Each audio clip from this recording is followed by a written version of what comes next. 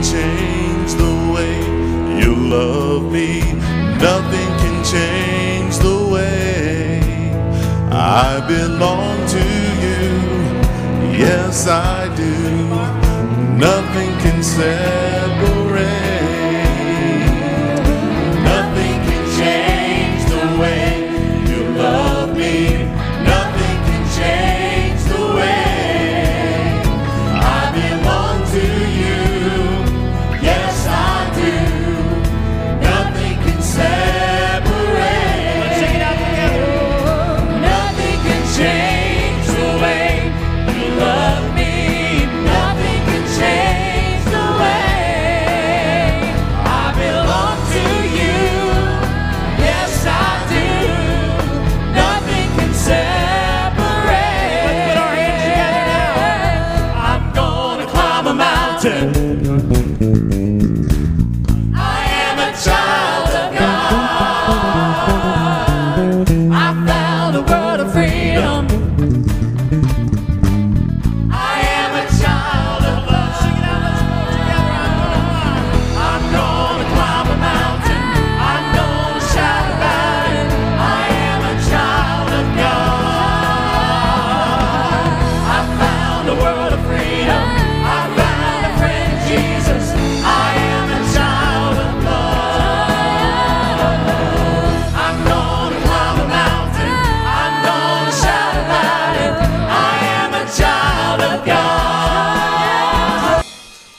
'Cause you're the God who fights for me, Lord of every victory. Hallelujah, hallelujah.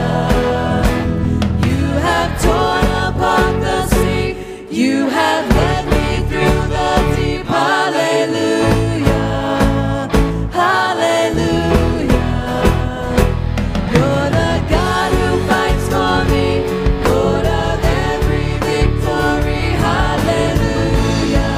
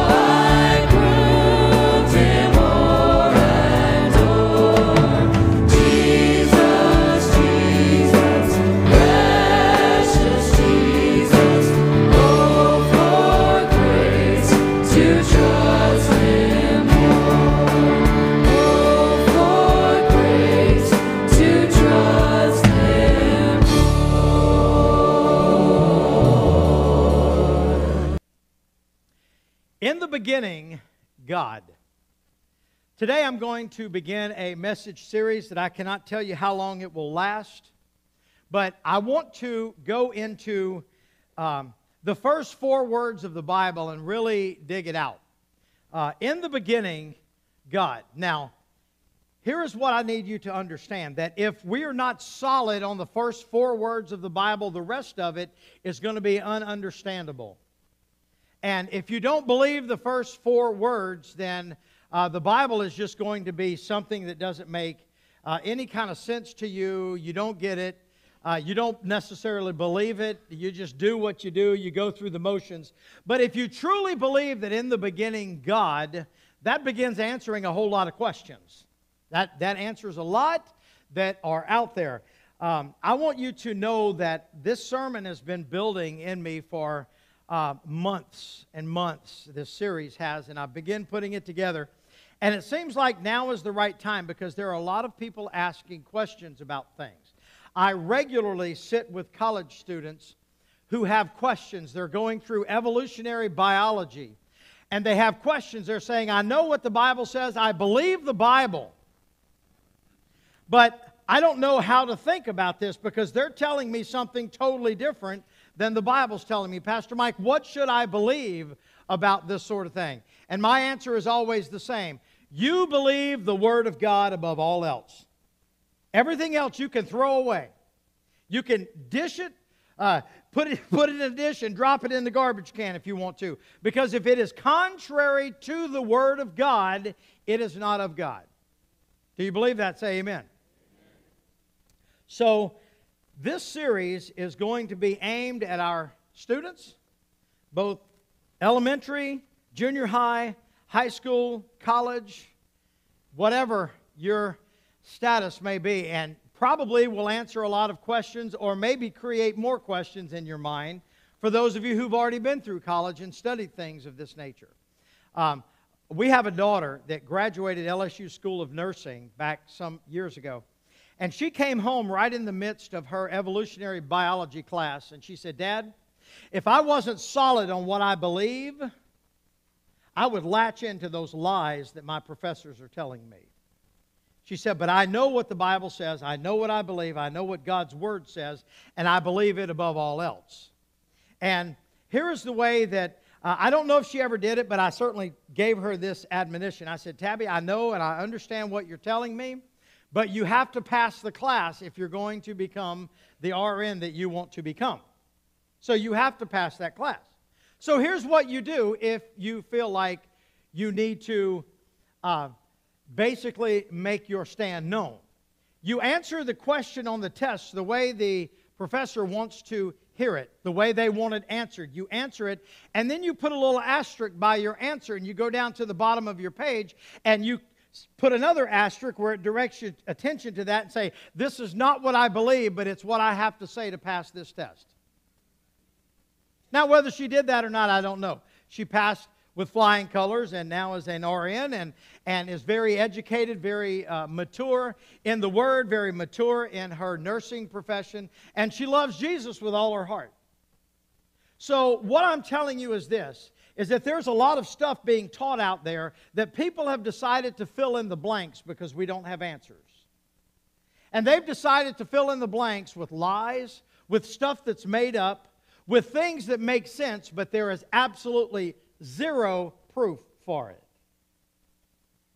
We're in an all-out attack today from Satan on the origin or the beginning of time, beginning of the earth as we know it. And Satan is trying to bring confusion into the minds of the young people and have them to question whether God is truly the creator and even if God exists.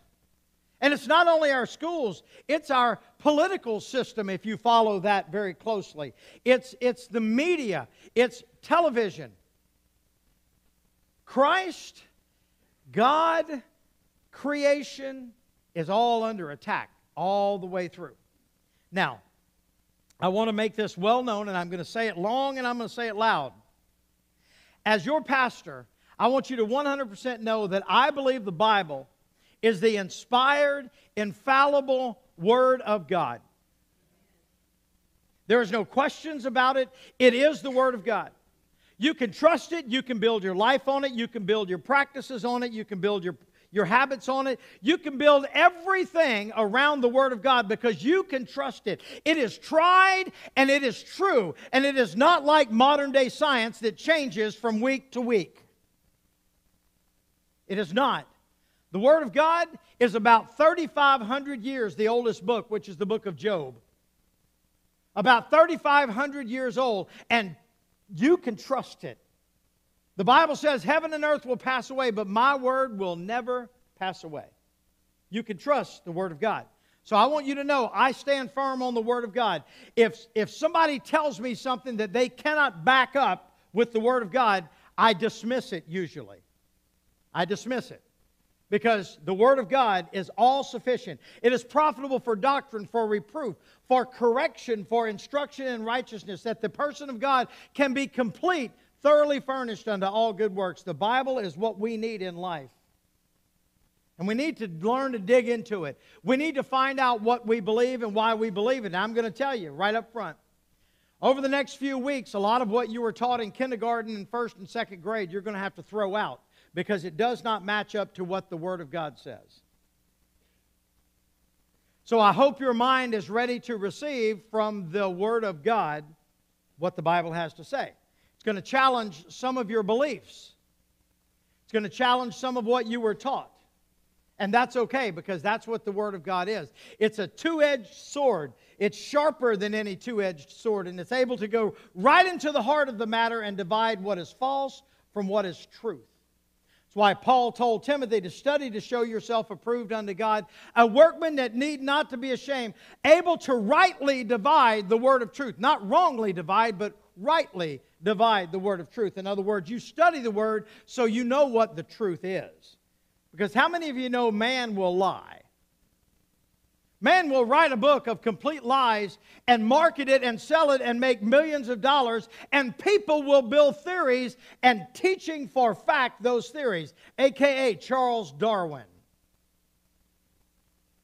Books are still being sold about the origin of the species. It's being taught in schools that we were once tadpoles. We grew legs, we crawled up, became monkeys, became cavemen, and here we are. Now, I'm just going to tell you, that takes way more faith to believe that than it does to just believe that God caused the dust to become man and breathed into his nostrils, and that man stood up a grown man. Don't tell me you don't have faith enough to believe the Word of God. If you believe that other stuff, whew, you're like a fish with a hook hung in your mouth. They got you. They got you. Today we're going to begin this series, and I'm going to just tell you, it's going to be built on the Bible. And I want you to follow with me. I'm going to show you what we do know from the Bible. Facts that we know from the Bible. We're also going to discuss some things that we don't know from the Bible. I'm one of those pastors. I'm not going to stand up here and baffle you with my brilliance. I can't do that. I can't dazzle you with my brilliance. But I'm not going to baffle you with my bull either. I'm going to tell you the truth, and when there's not answers to things, I'm going to tell you there is no answers. So don't try to make up answers. Don't try to make up things. In other words, don't just fill in the blanks to whatever you think happened, because the truth is we don't know on some things. Can you say amen to that? Let's get into the Word. Beginning in the book of beginnings.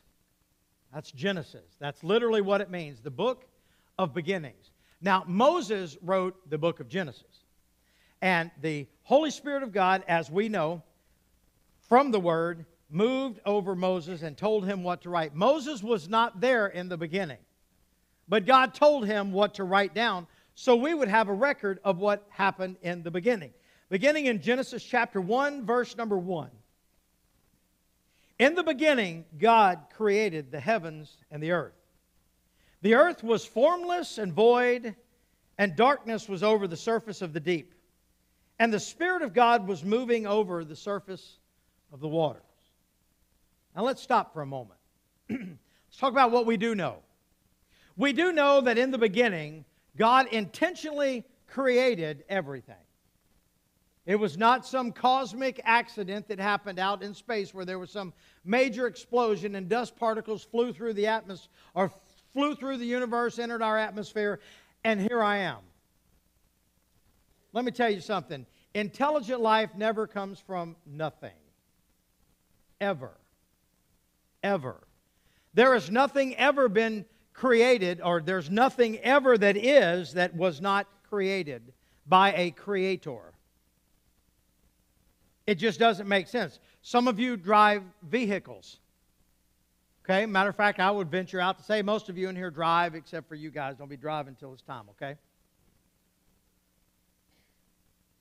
But somebody created that vehicle, did they not? And the millions of parts that it takes to hold a vehicle together was millions, or these millions of parts was created by hundreds, probably hundreds of thousands of different people. There was a creator for this part. They put it together and made it all work. The human body, the creation of the world, was put together by one God. In one word, all came into existence.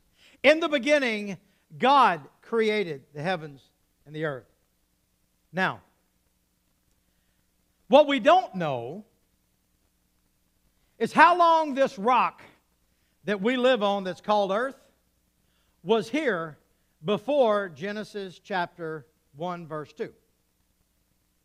We don't know how long it was here. All right, let me explain that. The Bible teaches that God is eternally existent. When someone, aka God, the only one, who is eternally existent, that means He never had a beginning and He will never have an end. He has always been, He always will be. So when did He speak this rock into existence?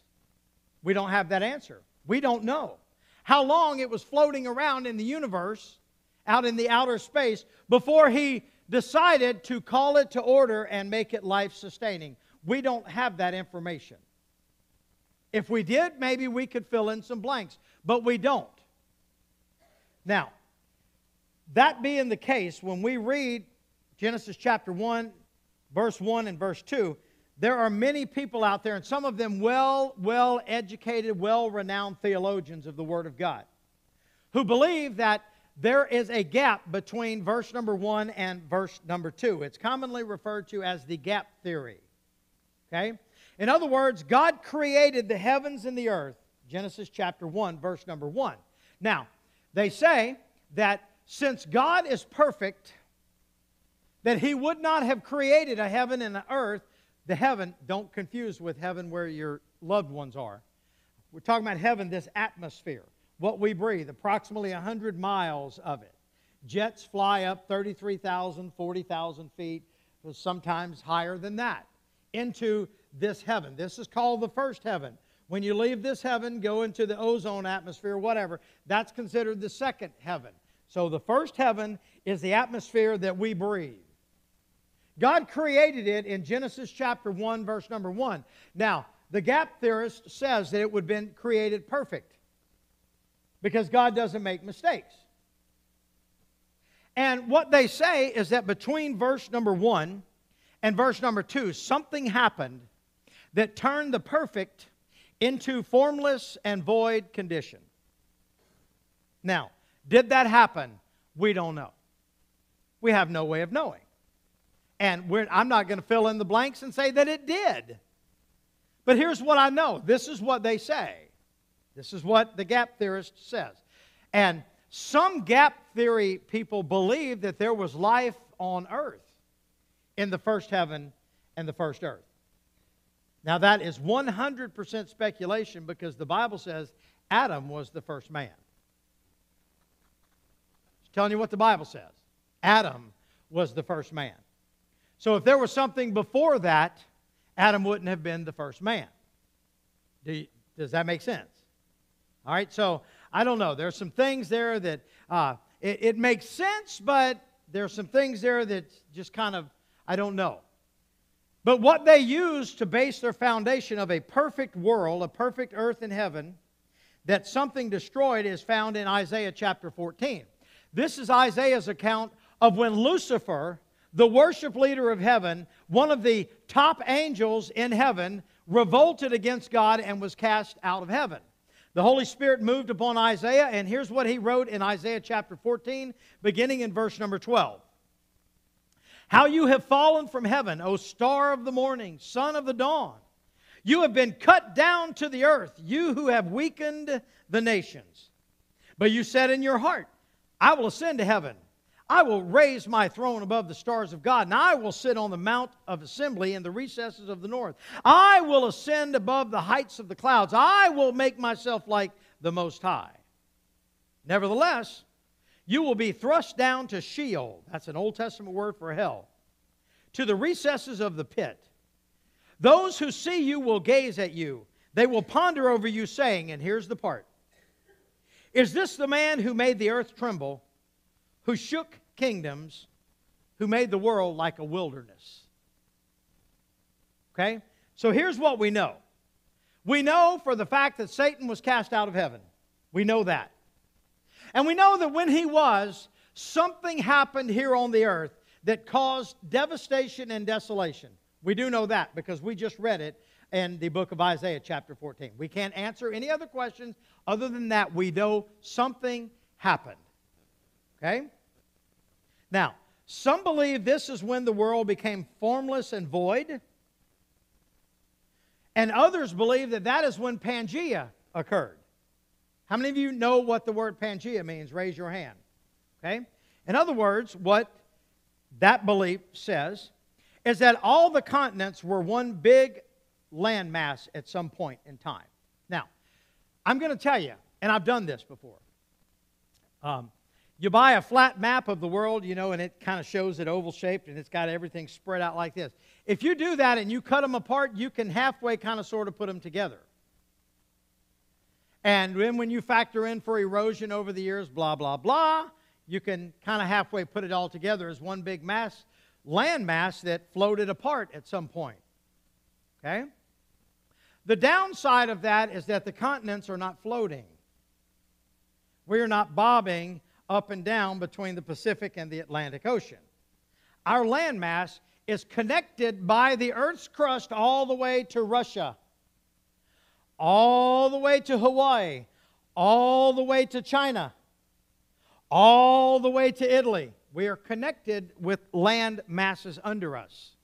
There is no point where there is nothing there. There is a bottom. Now, it might be miles and miles and miles and miles deep. But there is a bottom at some point. So it's all one land mass. Now, they say that the tectonic plates moved around and allowed, not for thousands of miles, it didn't. Okay? But there's some validity to Pangea. You won't find it in the Word of God, so it's 100% speculation. Do not teach something for fact that cannot be proven. Don't accept something for fact that cannot be proven.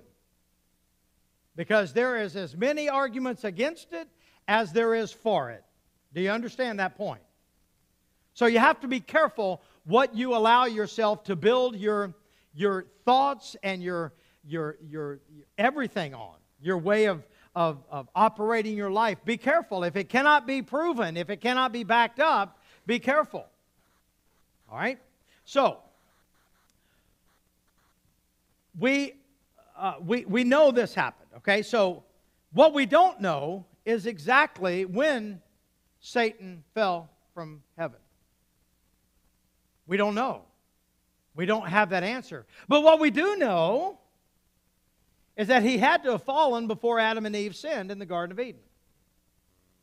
You get the timeline? He had to have. Because if he hadn't already been thrown out of heaven and landed on the earth and turned the earth into a wilderness, there would have been no sin here. So what would Eve been tempted with if there was no sin here? So Satan had to be cast out of heaven before Adam and Eve sinned. So we do know that. What we don't know, there again, is exactly when Satan was cast out of heaven. We don't have that answer. Okay? If the gap theorists are right, it happened and turned the world into a formless and void rock. And God recreated the earth. It's called the reconstruction theory. And there's a lot of credible people out there who believe that. If a person believes that, I don't have a test of fellowship with that person because he can't prove he's right, but I can't prove he's wrong because we don't have the answers to that. Does that make sense? Look, we would all be better off if we would just use this word. In my opinion, I think it was like this.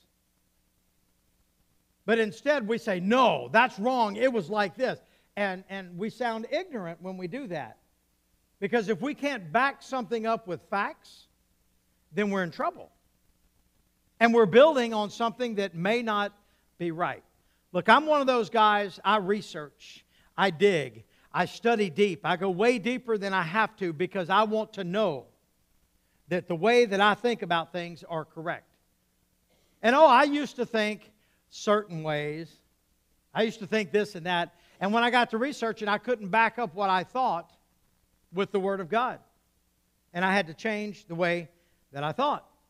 So I'm not brave enough to say that there was definitely a gap between Genesis 1:1 and Genesis 1:2, but there could have been. And if there was, that could easily explain how people say that this earth is millions of years old. It could easily explain that. The problem comes in when they try to date the earth based on carbon dating, which at the absolute best, carbon dating is flawed, massively flawed. We're going to get into that in a week or so. Massively flawed. There are credible scientists out there who used to use it to date things who now realize it's a joke because everything depends. There are so many variables in carbon dating.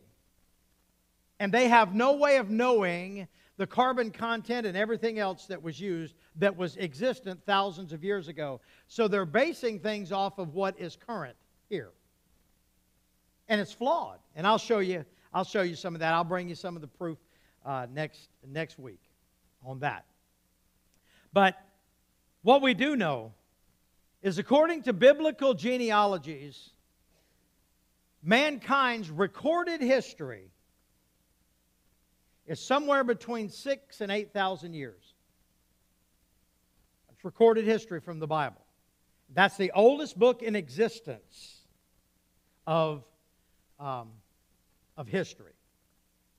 And when you trace the genealogies back, in other words, so-and-so begat so-and-so and lived 900 years, and he had so-and-so lived 900 years, or 700 years and begat so-and-so, and when you do it all the way back, you come up somewhere between 6,000 and 8,000 years. Okay? That's what we know. That's what we know. And I'm sorry, this thing is giving me a fit today. What we don't know is how long was Adam and Eve in the garden before they sinned? That's what we don't know. We don't have those answers. And I'm going to tell you, when you begin researching that, you will find a plethora of opinions out there. And very dogmatic opinions. Some are dogmatic on the fact they were in there 7 days and they blew it. And then some they were there thousands of years before they blew it. And they're very dogmatic on it. But here's the simple truth. No one except for God knows. It's that simple. But I want you to consider this for a moment. Here's what we know. Adam was 930 years when he died. How do we know that? Genesis 5:5 tells us. So all the days that Adam lived were 930 years, and he died. My dad used to get so mad at me, and he would tell me all the time, son, you need to grow up to be a lawyer. You ask so many questions. I was that guy in seminary. I drove my professors nuts. Because they would teach me something, I'd say, why? Show me that. Why do we believe this? Why are you teaching this? And I would drive them crazy. Because the truth is, a lot of people just believe what they've been taught and they've never researched it for themselves. So I want you to think about this for a moment. Adam was 930 years when he died.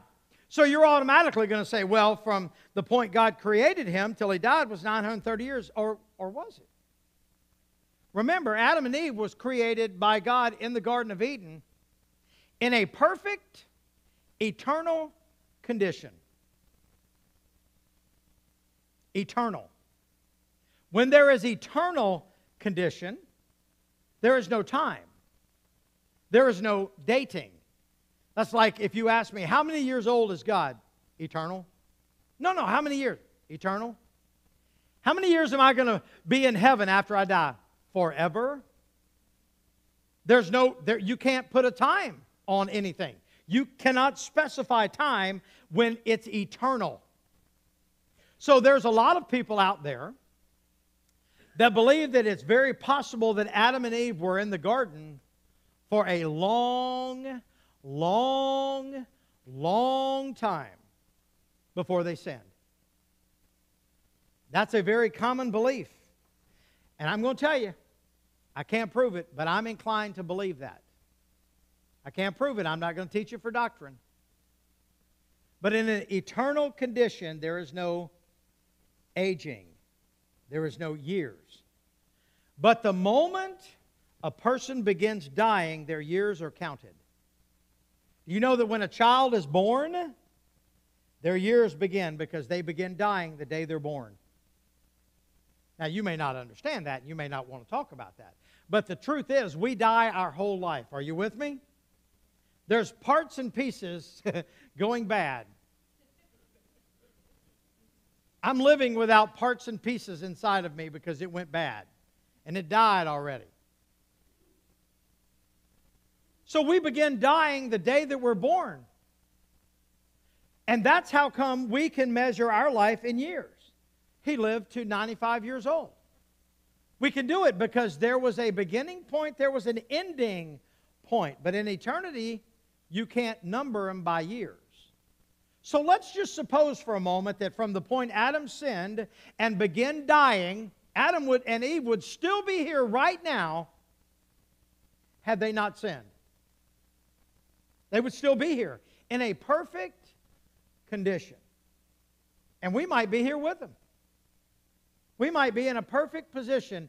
Now, I'm just going to tell you, by the time they got to me, I would have wrecked it for all mankind because I know I'd have sinned by the time I was like 3.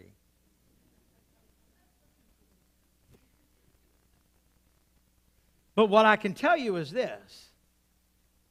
What we know is that from the point Adam began dying, we know this for the fact, he lived 930 years. Could he have lived before that? We don't know. If he did, that would answer a lot of questions about a lot of things.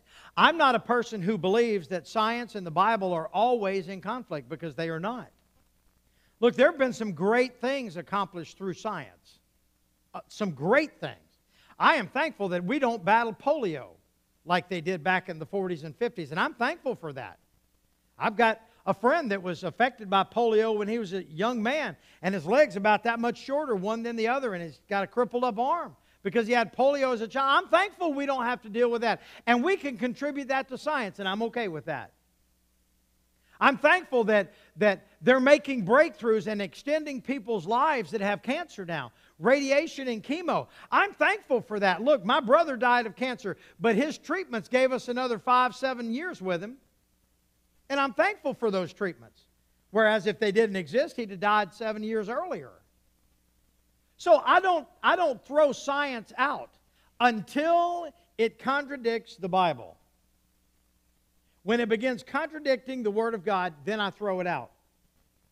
And I don't pay any attention to it. And I'll tell you, I'll discredit something that fast if it's contrary to the Word of God. I don't have any issues doing that. So we have to know what we believe. We have to know what the Bible says and why it says that. So, if Adam and Eve lived in the Garden of Eden for quite some time before sin, that would explain some things. We're going to talk about it next week. Somewhat. Remember, even after sin entered the world, Methuselah lived 969 years. Adam was 930 years. All right? We make it to 90. We feel like we've done something. That's only 10% of what they were living. And there's reasons for that, and we'll talk about it. We'll talk about that in this series as well. But when Adam sinned, Adam brought forth death. Now I want you to listen to me, and I want you to listen to me careful because this is going to be the jumping off point next week. Before Adam sinned, listen carefully, before Adam sinned, nothing had ever died.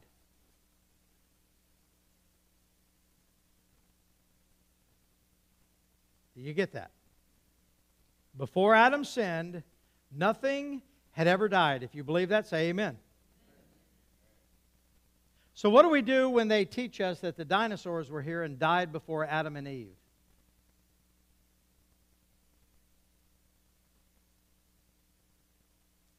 Next week.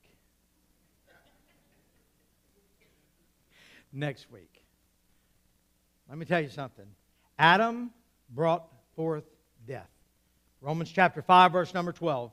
When Adam sinned, sin entered the world. Adam's sin brought death. So death spread to everyone, for everyone sinned. What we know, Adam brought death into the world. The first death recorded in the Bible, and it's kind of in an obscure location. I believe it's around chapter 3, chapter 4, 5. I'd have to go back. My random access ain't going there right now. God made Adam and Eve clothes of skin. In order to clothe someone with skin, something had to die. That is the first death recorded in the Bible. All right? So before then, we don't find death. Before sin, we do not find death. So, is it possible that Adam and Eve lived right alongside the dinosaurs? Is it possible that dinosaurs existed and we can find them in the Bible? Is that possible? Absolutely, positively, and I'll show you next week. There are dinosaurs in the Bible. Job talked about them. Other writers talked about dinosaurs. Now, they weren't called dinosaurs till about 100 years ago. They were under different names. But we're going to show you, and what I want you to do is go back and begin reevaluating, because in preschool you were told that dinosaurs lived millions and millions of years ago, and they died out, and then man came along. That cannot be if the Bible is correct. It just can't be.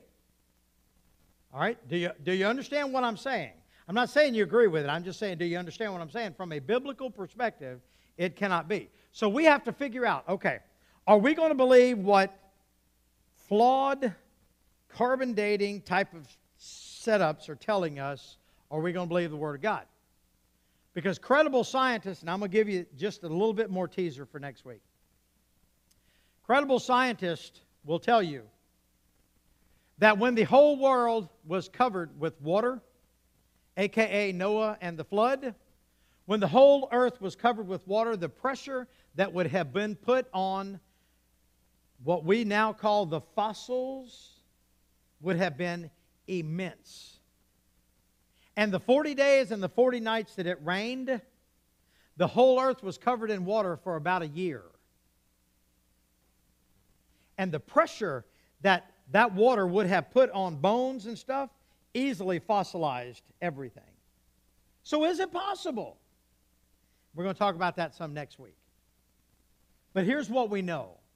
We know that Adam brought forth death, but we also know that Jesus brought forth life. We just finished up our study of 1 Corinthians on Wednesday nights. And what we do during the summer, we have Wednesday night Bible study for everybody here. And then as it ends, the summer ends, September comes, we go into life groups, which are small groups that meet in different locations. Quite a few of them meet here on the church property. Some of them meet in homes and various and sundry nights of the week. And but we just finished up our Wednesday Bible study, summer study series out of 1 Corinthians. And one of the passages of Scripture that Paul wrote to the church at Corinth, found in 1 Corinthians chapter 15, said this. Verse 21, beginning in verse 21. For since by a man came death, by a man also came the resurrection of the dead. For as in Adam all die, so also in Christ all will be made alive. Here's what we know. Adam brought forth death. Jesus brings forth life. Jesus is referred to in the Bible as the second Adam. Matter of fact, some of the Christmas songs we sing in the verses, you know, those obscure verses that only the independent Baptists sing all 5 of, or the Methodists, I think y'all used to sing all 5 of them, you know. Church of Christ, they might sing all 5 of them, I'm not really sure. But in some of those obscure verses of old Christmas hymns, it talks about the second Adam from above. Joy to the world is one of them. And Jesus is referred to as the second Adam. For as by one man sin entered the world, but Jesus brings life. So, although I'm going to give you a lot of information and a lot of, making you think, I'm not trying to tell you how to think. I'm just trying to help you to open your mind and say, wow, I never thought about it from that perspective before. And then you'll begin researching and you'll begin looking into the Word of God to find answers. That's my goal. But at the end of the day, I want to show you Jesus. Because the Bible says He is the way, the truth, and the life, and the only way to get to the Father. Look, those that follow Islam will claim that they have the way. Those that follow Buddhism will claim they have the way. Those that follow the Hindus will claim they have the way. Those that follow Oprah Winfrey claim that they have the way. I think it's funny, and I hear you laughing, but it's the truth. She says that Jesus is a way to get to heaven. No. The Bible says that Jesus is the way, the truth, the life. And no one comes to the Father except through me. That was Jesus speaking. Jesus is the only Lord that resurrected. He's the only Lord that you can't go and find His dust or His bones still there. So Jesus is ultimately what we want to point to. In the beginning, God. John chapter 1, I love.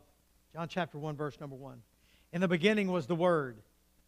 And the Word was with God, and the Word was God. Verse 14. And the Word became flesh and dwelt among us. What does that mean? That means Jesus was in the beginning. And Jesus became flesh and dwelt among us and paid the price for sin so that we could have redemption and payment in full for our sin. You see, Jesus is the answer. And that's what I want us to always understand. We can get hung up and look, I'm a prophecy teacher. Oh, I love teaching prophecy. Oh, I live, eat, breathe, and sleep prophecy. But I can't get so caught up in that I forget that there's a world who needs Jesus right now. I love teaching series like this, just where people can stop and think about what we've been told versus what the Bible actually says. But I don't want to get so caught up in that I forget that this world needs Jesus. Your family needs Jesus. Your neighbors need Jesus. Your co-workers need Jesus. We all need Jesus. Amen?